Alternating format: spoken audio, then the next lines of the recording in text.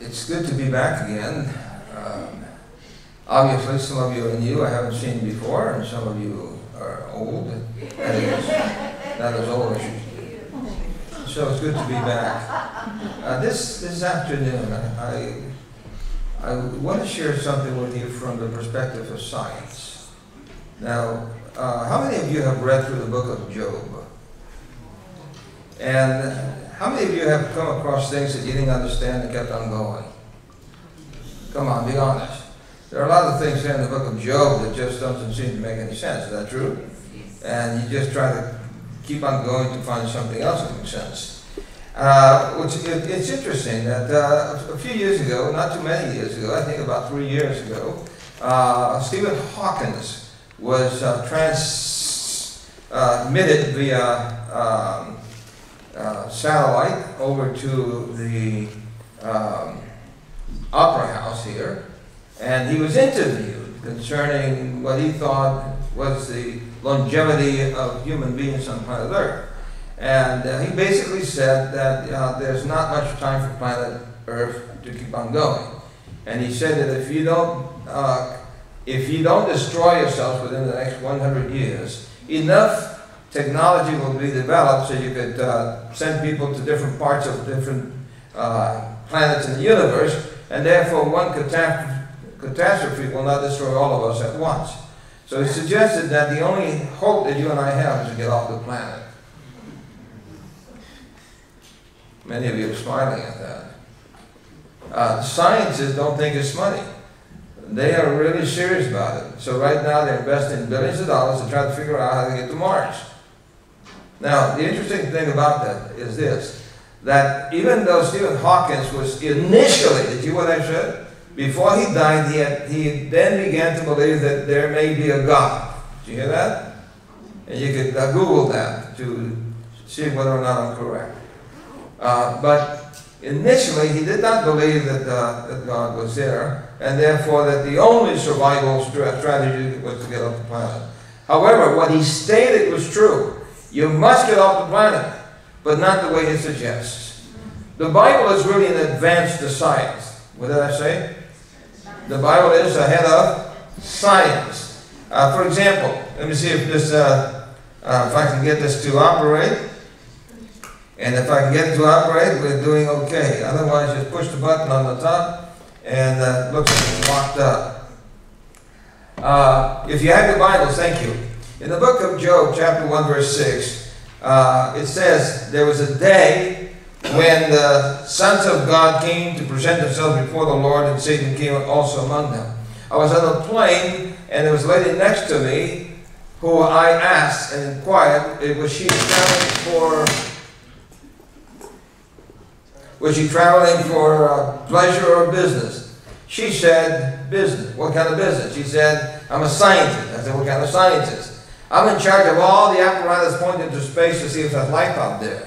And I said, you guys are too late. She said, excuse me? I said, you're too late. She said, and why so? And then I said, the Bible tells us there's life out there. So I turned to Job chapter 1, verse 6. And I said that it wasn't too long when you folk decided that you needed to build a city in space, correct? She said, yes, you're too late again. And then I said, look at the book of Revelation. So I turned to the book of Revelation, and there in the book of Revelation, guess what? You know, maybe you ought to give me that remote control, since you're controlling it, not me. All right. And I showed her this verse. I, John, saw the holy city coming down from God out of where? Out of heaven. And I said, it wasn't too long ago when you folks discovered how to make transparent gold, correct? She said, don't tell me. I said, yes. The Bible says that there is transparent gold.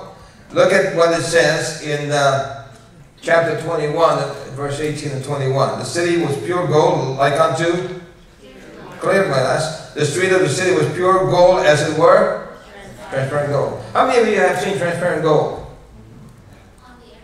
How many of you have seen transparent gold? Does it exist? Probably. Of course it exists. The Bible said so. Is that true? The Bible says that there is transparent gold. However, just like you folk who don't know that transparent gold, scientists were laughing at transparent gold for centuries. Silly! Fairy tales! Whoever heard of gold you can see through. However, they're not laughing anymore. You know why? They discovered how to make transparent gold. In the windshield of the astronomers, you'll see that it's kind of a goldish color. That's transparent gold.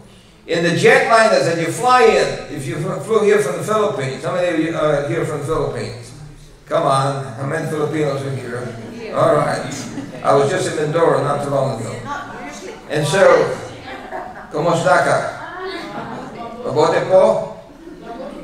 Or just, okay, so, anyway, the jetliners, the windshield of the jetliners actually are made of 1.5 inches thick, 2 panes of glass, and in the middle, or sandwiched in between the 2 places of glass, there's a film of transparent gold. And those windshields cost about $30,000 US. And I'm speaking about only one of them. Did you know that? So when I said to her, you guys are too late, and I showed her the Bible that said transparent gold, she was amazed. So the Bible is ahead of? Come on, folks, you're in a school here, are you? All right, so the first anesthesia is recorded where? Where's the first anesthesia recorded? In Genesis. God said that He put Adam into a deep sleep. Now, I train doctors. Will I train? Come on, folks, are you with me? I train what? Doctors. And one of the things that doctors do when they're going to do surgery is to put people into a deep sleep. So the Bible doesn't use big words as anesthesia. The Bible simply says a deep sleep. Because God wants even children to understand. Then the first surgery. It says then that God opened up the side. We call that incision. Then it says that the bone was taken out. We call that extraction. Then He closes up the side thereof. We call that suturing. And guess what, ladies? The first clone was who? Eve. So Eve was cloned from whom? From Adam. So is the Bible ahead? What do you say? Yes. It's just that the Bible doesn't use these funny names that people come up with. God simply says that God took man, put him to sleep, and opened up the side, pulled out the bone, and from the bone made Eve. And for centuries people laughed at that. No one's laughing about it anymore because scientists have discovered how to clone. So the Bible is in advance of science. And I can tell you, if I had time, I could spend the whole afternoon sharing with you all the different things in the Bible that are far advanced to science.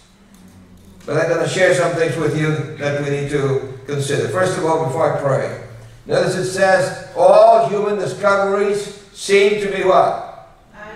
Seem to be made only for the purpose of confirming more strongly the truth that comes from on high and are contained where? In the Bible. Herschel happens to be an astronomer. Let's pray. Lord, as we consider your word, we pray that your Spirit will guide us. Give us a sense that you speak. And we thank you for hearing us in Jesus' name. Amen. Job was suffering with a lot of different afflictions. Besides the loss of his children, the loss of his house, and all his wealth, and all that he had, he was losing his health. And he was full of sores. In fact, if you Google, it says that his skin had worms. If you Google worms in the flesh, you can actually see people full of worms crawling all over their flesh and all that. So this man was really suffering. He had a lot of questions. And finally, after all the chapters, coming up to 38, God finally interrupts and asks questions himself. So So he tells Job, Job, you stand there and I'm going to ask you some questions and I expect a response. And so God began to ask questions. So we go into chapter 38 then, and I just got to cite a few questions. Notice the first question. Can you what? Can you bind the sweet influence of the Pleiades? Or do what? Or lose the bands of Orion? Can you bring forth Mazareth in the season? Or canst thou guide Arcturus with his sons? These four questions are scientific questions. They're what? Scientific questions. God is asking Job questions. And I'm sure that you have read these questions, but it did not mean anything to you, so you skipped over them. How many of you do you remember these questions at all? Going through the book of Job. Okay. And how many of you understood what they were about? A little bit. There's a couple of you. But let's study a little bit more. Okay, let's consider the last one. The last one is, canst thou guide Arcturus with his sons? Who or what is Arcturus? Well, it's interesting that science now can explain with the telescopes what and who is Arcturus. Arcturus is actually a first magnitude star. There's a picture of it. And this particular star is a humongous star. It is one of its kind that is flying through space by itself. It's not held to any astronomical orbit. So it's free to fly through space. It has been flying through space now for over 3,500 years, at least. Because Job was written about 3,500 years. So this star is still moving. Did you understand what I'm saying? But I want you to notice something interesting. Here it's a star, and you can see the star down toward the middle of the picture here. Can you see that? So that star is Arcturus, and it's actually flying at what speed? 925,000 miles per hour. What speed? 925,000 miles per hour. That is fast. Now, what's amazing about this star is that it is 1,000 times bigger than the sun. Our sun is 1,300 times bigger than the earth.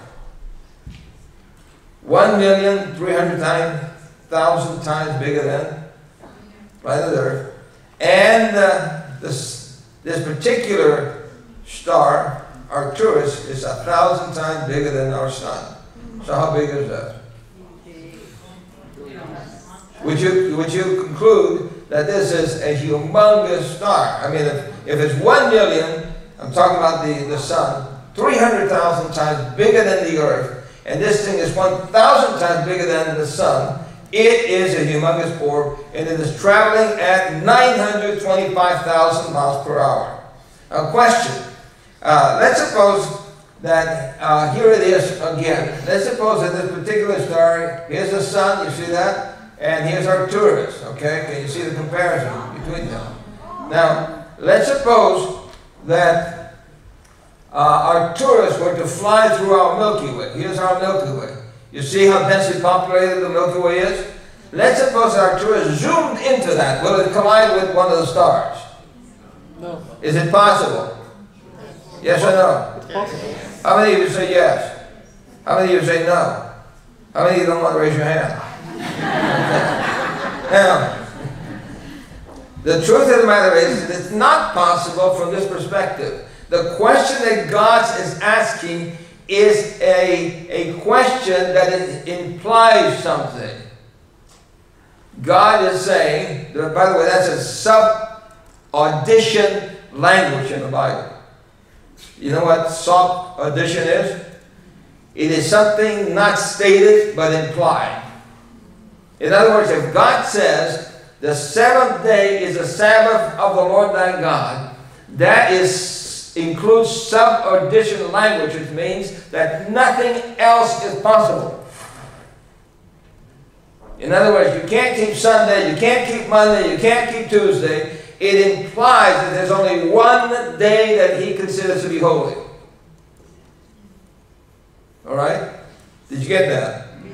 So, when God says, can you guide Arcturus with his sons? What does that imply? Who's guiding it? God is. And if God is guiding it, can it collide with something else? No.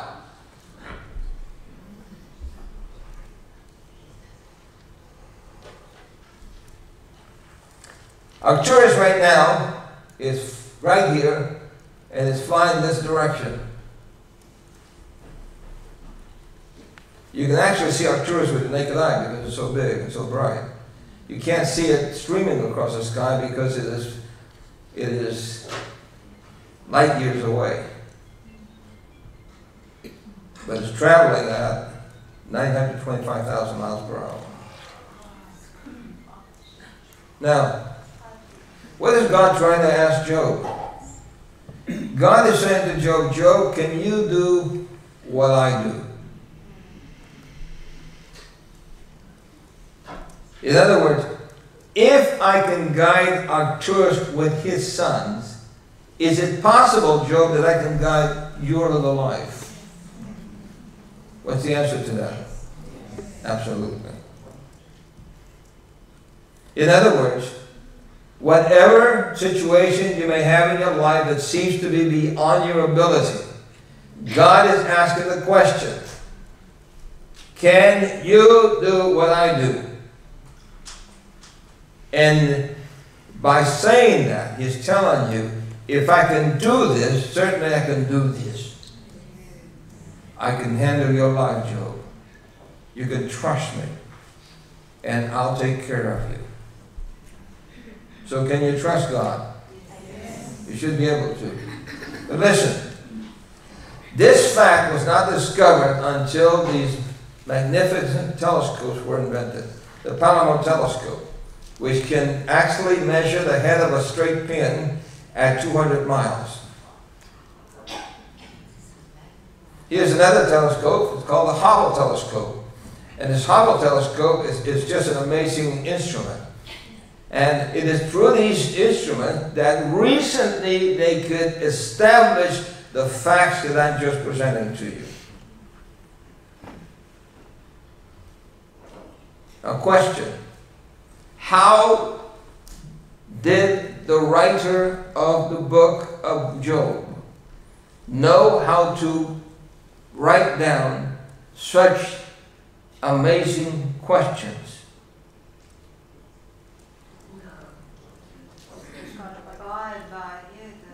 They had to have divine inspiration. Have to what? Have divine inspiration. Otherwise, there's no possible way, shape, or form that they could have known that Arcturus was traveling at that speed and that was so humongous. All right? Now, they took the Hubble telescope and actually fixed it to a spot the size of a dime at 75 feet. It was just a dark spot. They wanted to see if there was anything out there in that little dark spot. Okay? And here's what they found out. The total area of the sky covered in the deep field is equivalent to putting a dime, that's an American dime, you know how small it is, 75 feet away and looking at it, that is. In other words, according to Wikipedia, 124 millionths of the sky.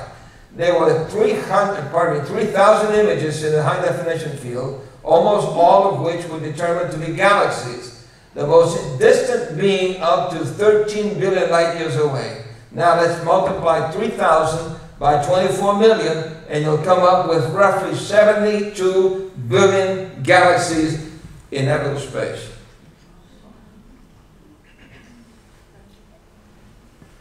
And the Bible says that God stretches out the heavens. Who? God.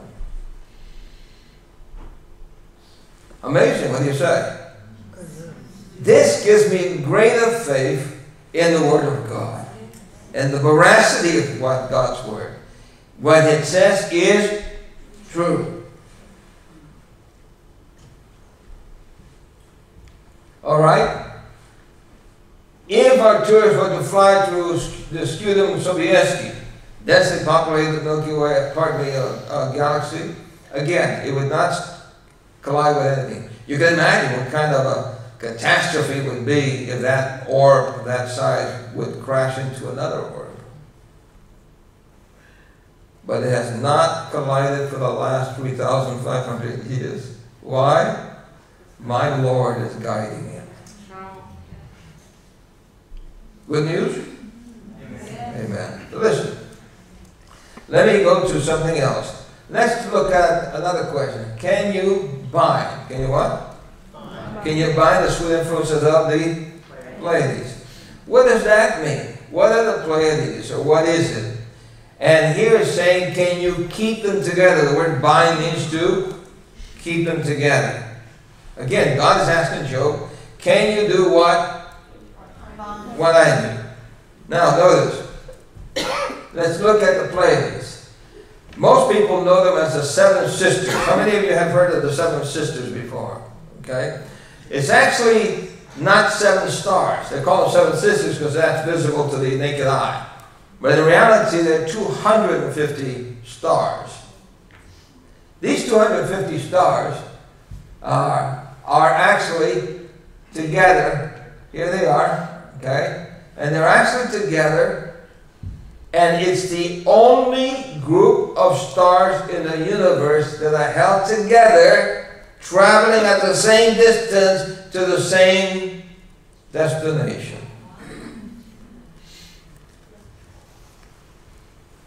So God is asking Job, Job, can you keep those stars together? What's the answer? Could Job do that? But who could? God could. So 3,500 years ago, these stars were together. And guess what? Still together. Today they're still together. And they're still traveling together. Who's keeping them together? God. God is. All right? So, here they are. You can see how beautiful they are. Here's some support for it. If you want to check it out, you can check it out. I have the websites here, so you can check me out. Okay. Isabel Lewis of the United States Naval Observatory said, astronomers have identified 250 stars as actual members of this group, all sharing in a common motion and drifting through space in the same direction. Lewis said they are journeying onward together through the immensity of space. Dr. Trumpler said over 25,000 individual measures of the Pleiades stars are now available, and their study led to the important discovery that the whole cluster is moving in a southeasterly direction.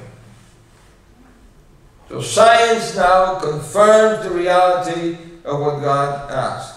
Can you, Job, bind the sweet influences of the Pleiades? Amazing? Amazing, yeah. But we got more. You want to hear some more? Yes. Yes. All right.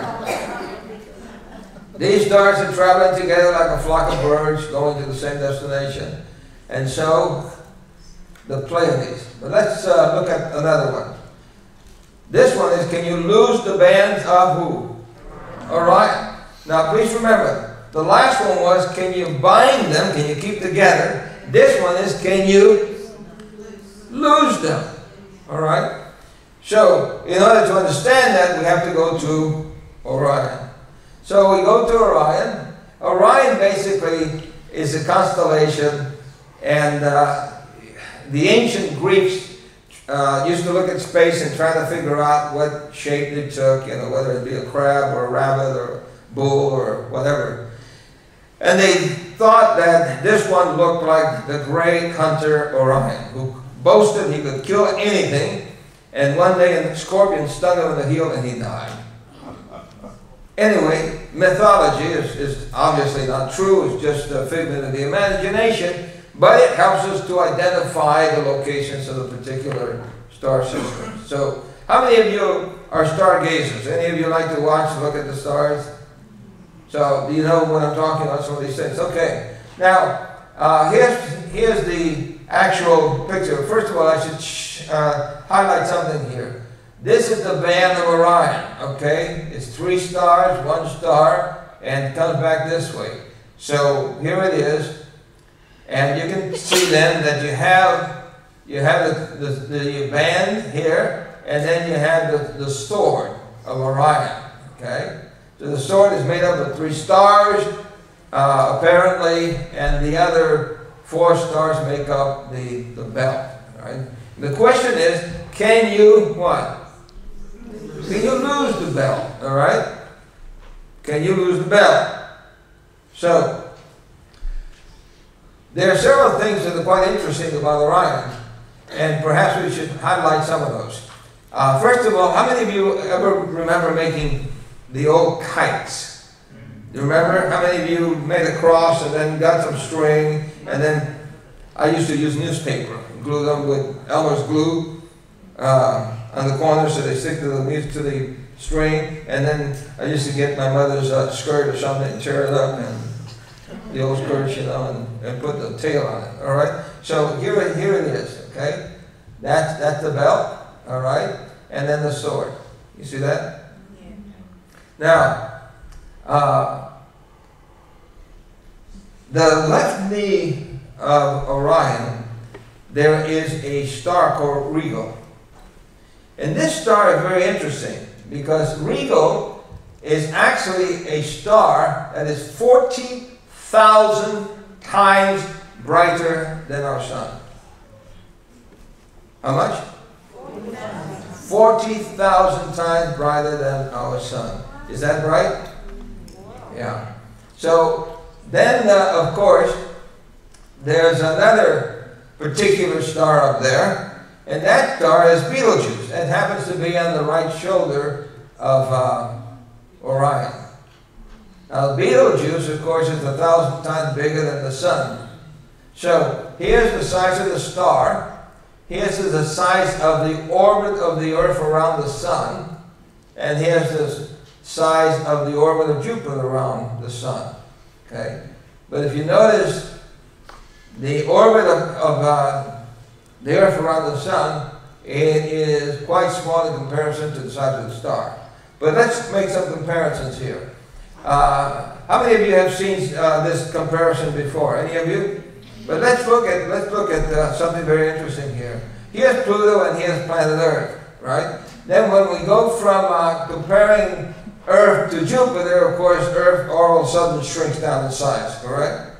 And so here you have Earth and here you have Jupiter. So you can tell that we are really quite a small planet, correct? But now we're comparing it to the sun. And what's happened to our Earth? Okay, here's our Earth, here's Jupiter, and here's our sun. But we're talking about something called Betelgeuse. By the way, it's spelled Beltagese, but pronounced Betelgeuse, all right?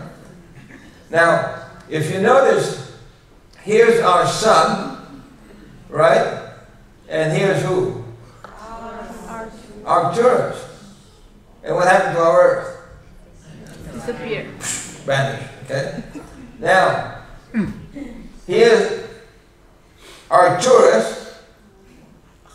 And here's what? Wow. Betelgeuse. And what happened to our sun? Disappear. It disappeared. Question. How big are we?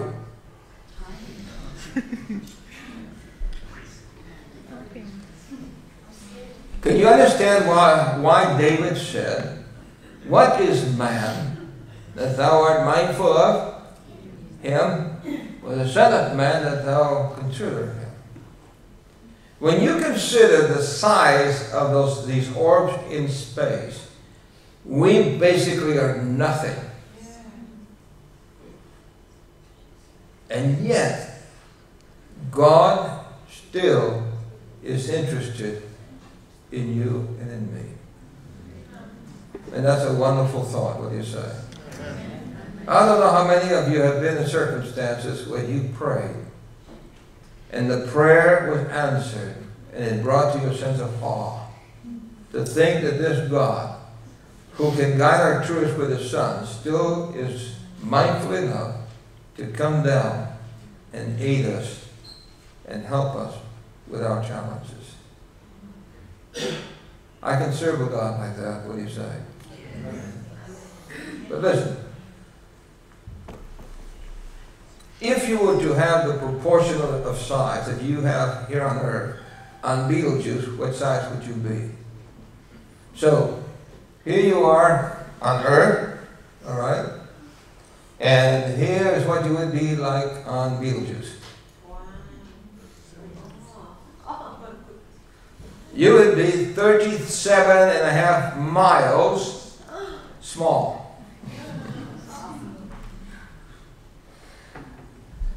Your circumference of your forearm, that is the circle of your forearm, would be 8 miles.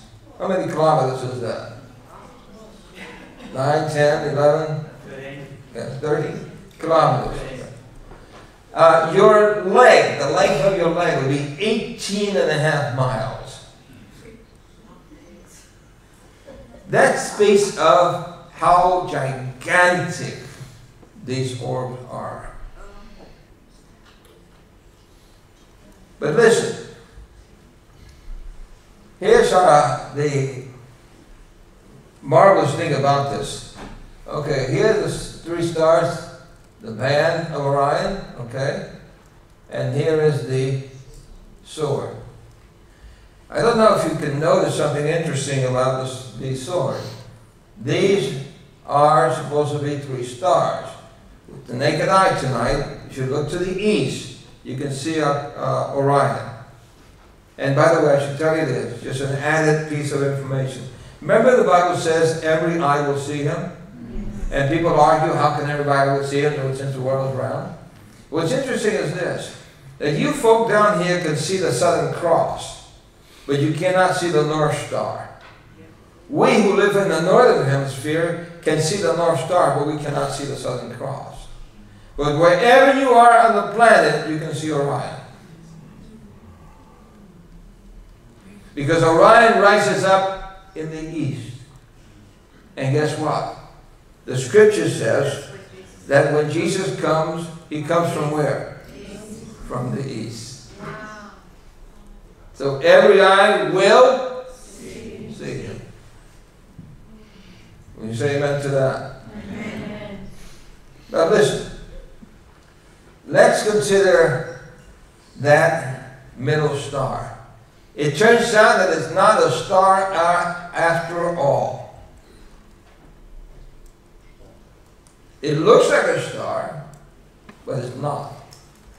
They have discovered something interesting. It is a cave. It is a what? It is a cave. A cavern. An open space in Orion. And that's why it is called the open space in Orion. Now, what's interesting about this open space is that it's brilliantly bright inside. And scientists cannot figure out why it is so bright.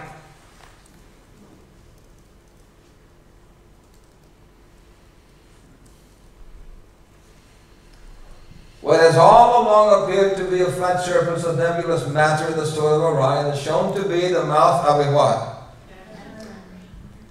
Of a cavern, of a deep opening receding into the mighty distance beyond. This is Edgar Lucien Larkin of Mount Lowe Observatory, an astronomer.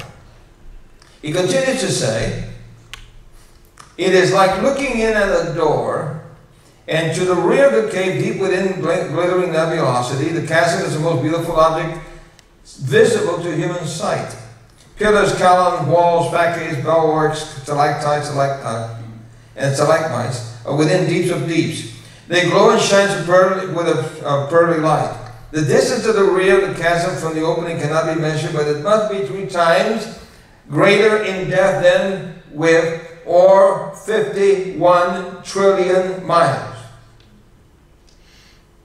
Sirius and Centauri, following find ample room within this cosmic deep, torn, twisted, and distorted masses of shining gaseous matter adorned with myriads of glittering points, and the whole forms a scene of indescribable magnificence. That this titan mass of pearly light, whence its origin?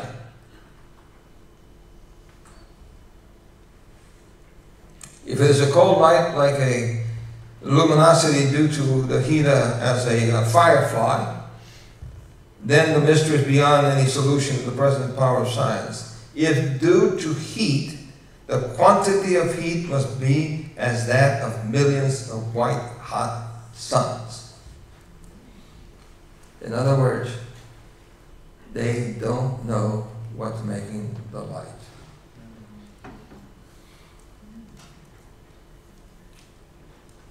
Well, I've been to many caves in my life. My wife and I have gone to Rotorua and down in New Zealand, and we've gone to Carlsbad Caverns, and we've been in the caves in Poland and so forth.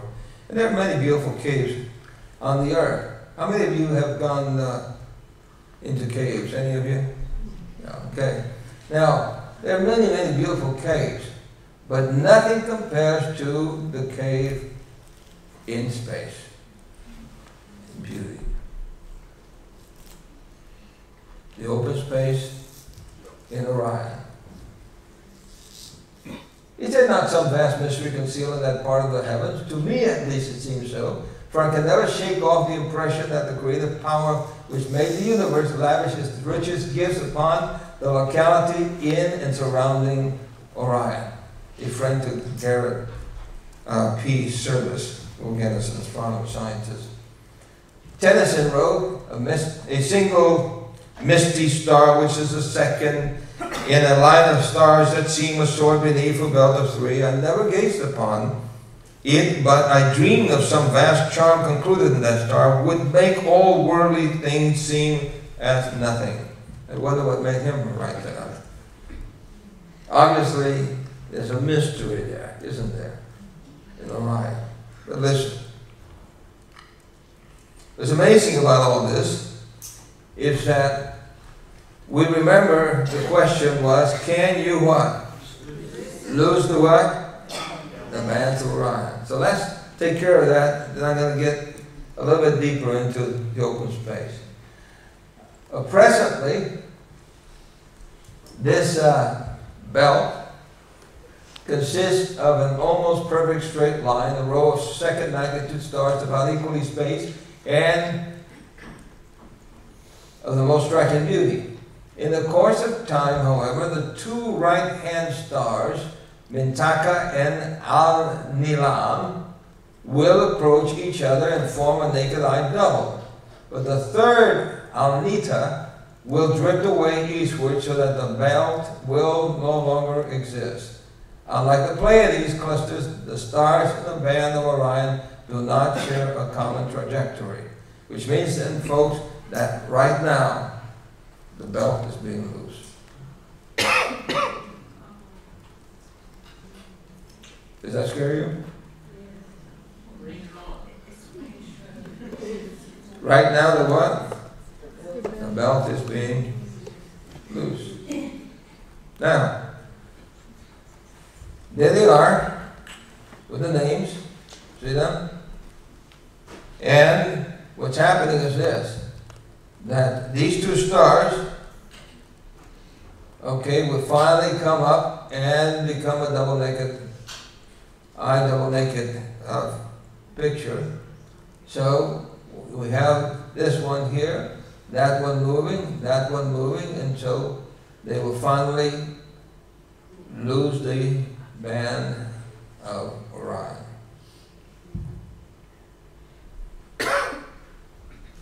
Now, there's something even more interesting about that open space.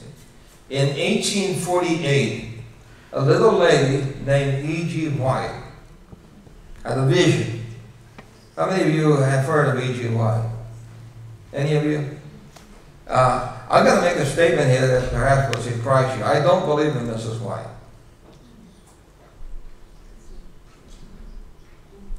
I don't believe in Peter either. And I don't believe in Paul. I believe in the counsel that God gave through Peter, through Paul, and through Mrs. White.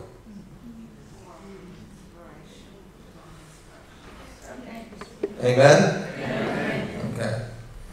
Now, I saw some of you sitting there. All right. But here's something amazing. Listen to what she says. The Lord gave me a view of the shaking of the powers of the heavens. Dark, heavy clouds came up and clashed against each other. The atmosphere parted and rolled back. And then we could look up through the open space where? In Orion, whence came the voice of God. The holy city will come down through that.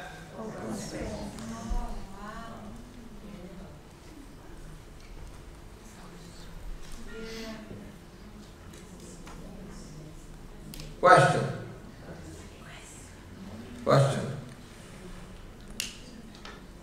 How did Mrs. White in 1848 know that there was an open space in Orion when there were no telescopes of any significance? Divine what? Divine inspiration. The same one that inspired the author of the book of Job is the one that inspired that little lady to reveal to us where the heavens of heavens is. No wonder that the space in that hole is so bright.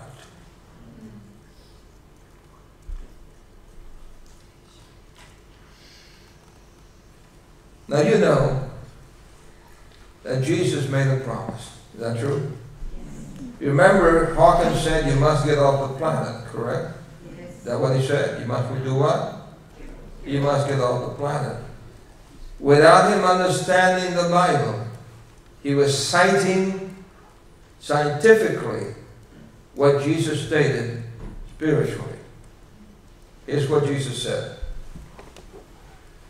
Let not your heart be what? You believe in God? Quote it with me. Believe in God, believe also in me. In my Father's are many. If it were not so, I would have told you. I what? I go to prepare a place for you. And if I go and prepare a place for you, I will come again. And that where I am, ye may be also. Hallelujah. What do you say? Amen. In other words, Hawkins was right. He was confirming the words of the Lord Jesus Christ. It says he's going to take you off the planet.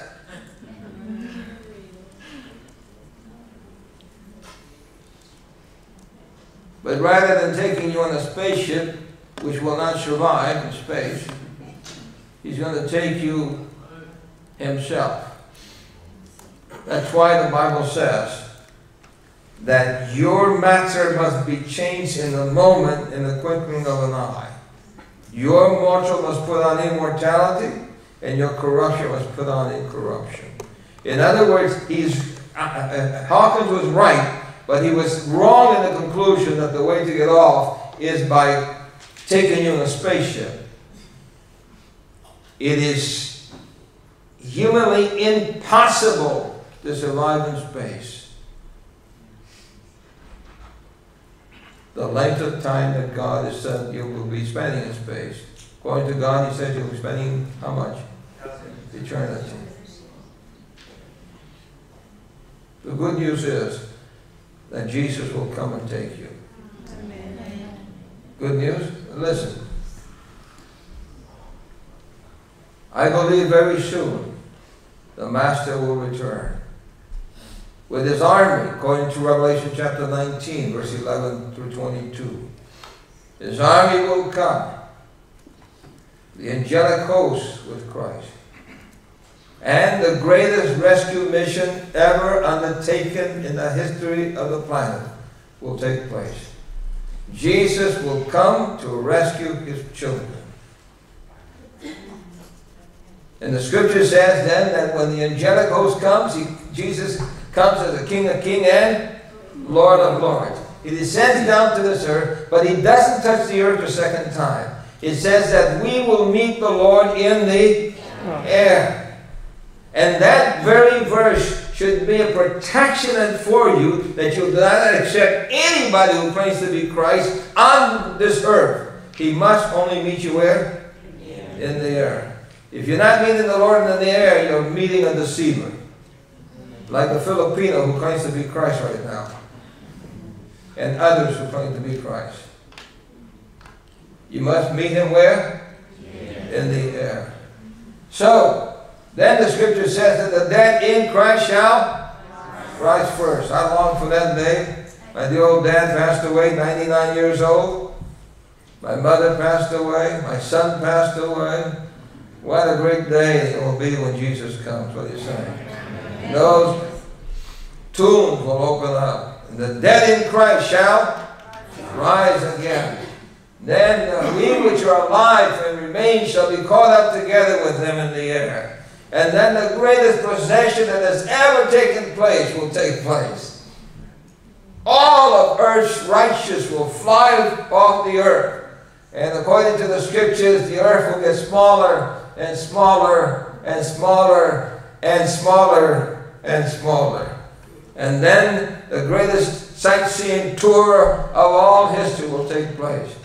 Jesus will point out to you all of the marvels out in space. And all of us will just be flying with mouths open. Imagine being able to see all the glories that are out there. Listen, their galaxies is just beyond explanation. The beauty and mysteries that are out there. Imagine Jesus saying, look at this one. And look at that one. And what about this one? And what about that one? And so, isn't that gorgeous? Look at that picture. Our hearts will beat fast. Fortunately, we have become immortal, we'll be able to handle it. Right? And we continue to travel.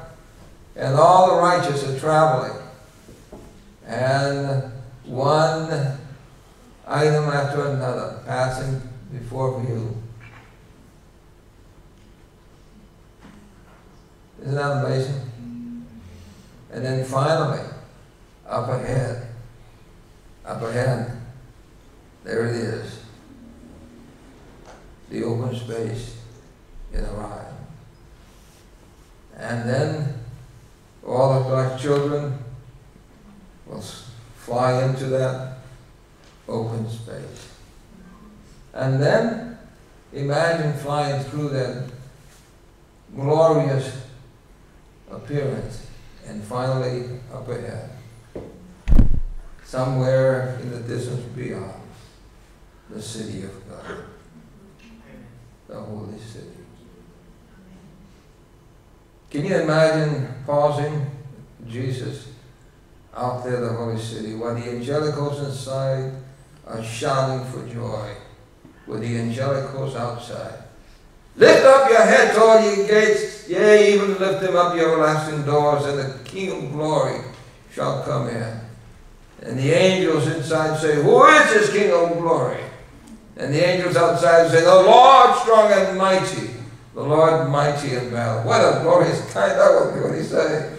And then finally we come close to that city, and then Jesus opens the door and places a crown upon each head. And then will come the moment of moments, standing before the throne of the Father. And imagine him saying, welcome home, children.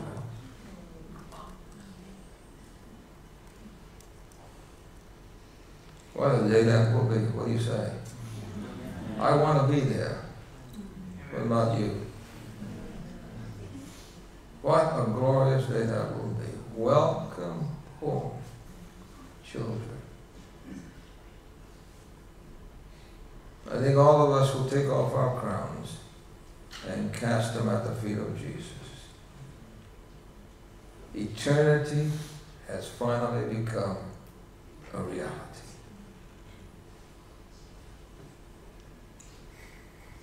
Far greater than our joys could ever anticipate. will fill our souls. To think that at last we're home. But heaven will be sad if any of you are missing. We must make our commitment to be there. What do you say? Amen. So I would want to make an appeal to you then. Understanding what God has just revealed to you. That obviously He is able to do things that are far greater than we can think. He can guide our tourists with His sons. He could loose the bands of Orion. He could bind us with infants of the Pleiades. But He cannot force you to follow Him. You must make that decision yourself. And so that's why the Scripture says in the book of Amos, seek Him that what? That maketh the 7 stars and Orion, and turneth the shadow of death into the morning, and maketh the day dark with night, that calleth for the waters of the sea, and pours them out upon the face of the earth. The Lord is His name.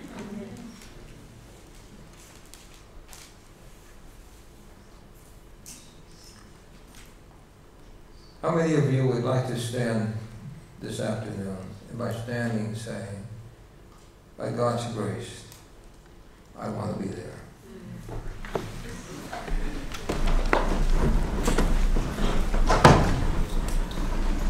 I want to make sure that I'm there. And Mother, it's okay, we understand. Your heart is standing. It's your little one that you're holding. Let's pray together. Oh, Father, our hearts are strangely warm as we consider what our ears have heard and our eyes have seen. We marvel at the things that your scriptures have written thousands of years ago. And yet, science is now confirming the veracity of your scriptures. Forgive us when we have not believed. Lord, we do believe, but also help our unbelief. And as we stand in testimony to the reality that we want to be among that great multitude that no man can number, standing before thy throne and hearing those precious words, welcome home, children. So bless each one of us. And help us, Lord, as we stand, to determine by your grace to be there. We thank you for hearing us in Jesus' name. Amen. Please be seated.